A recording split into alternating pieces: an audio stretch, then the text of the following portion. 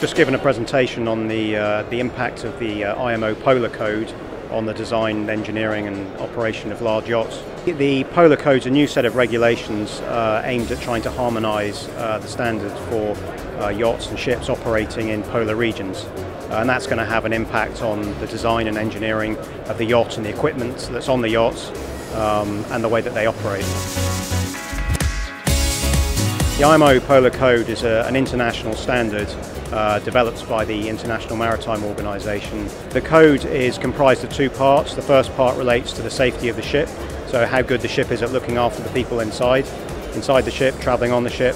And the second part is the environmental part, so how much the systems and equipment on the ship have to protect the environment from pollution and the risks of pollution.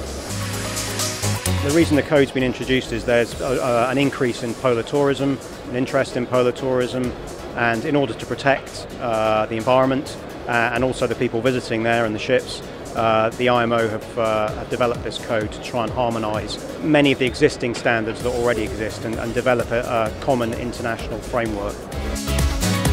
Metstrade has been very successful, and we enjoy coming here every year. It's a vast, very international playground to come and look at the latest equipment and network and generally have a bit of a good time.